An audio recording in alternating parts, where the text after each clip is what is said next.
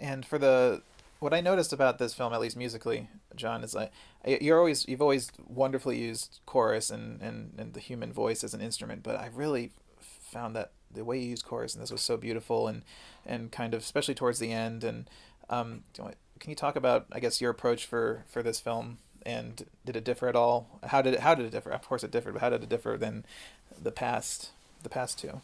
I don't know. It's funny. People have said that, and I have to look at it because I thought I used chorus quite a lot on number 1 and number 2. Oh, you did. You know. Yeah, yeah. So did I use chorus a lot more on number 3? I think the answer is maybe I did it better.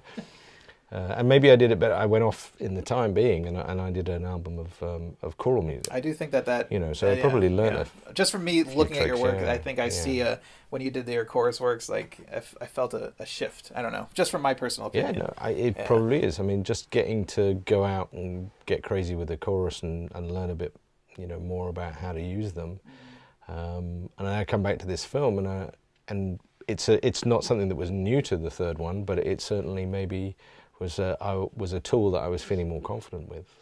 I also think that it had a few moments that had been stripped down and simplified so that the choral elements were more prominent, and they leave more of, like, for example, the village hymn during the wedding. It kind of has a strong, lasting impact. Oh, for sure. Or the way that you'd used Yonzi in the initial exploration of the hidden world, like the sparsity. Yeah.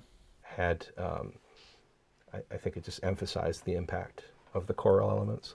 I mean, I'd like to think that I'm just maturing like the characters in the film. And that my writing is maturing a bit. I'm finally kind of getting... This is the irritating thing about getting old, is I'm finally getting the hang of this.